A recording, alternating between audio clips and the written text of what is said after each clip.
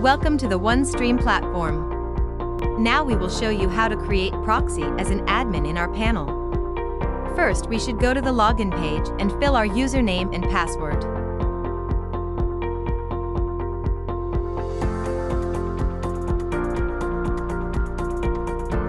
After we have logged in, we're seeing the dashboard with all of the options. We should go to Proxies menu, then we click on the first button, Add Proxy. First, you should write the name of your proxy.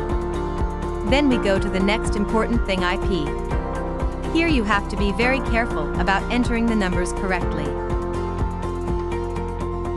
Then we go on the right side, where you should write your SSH IP. Below, there is a field for SSH password. If you don't enter it, it will be impossible to install the server or load balancer. After this, you can choose the kind of your proxy. At the end, we click on the Save button and our proxy is created. We could find the added proxy in Manage Proxies menu. On the top of the list you see it. If you want to order more than one proxy in one group, then you should go to Proxy Groups menu.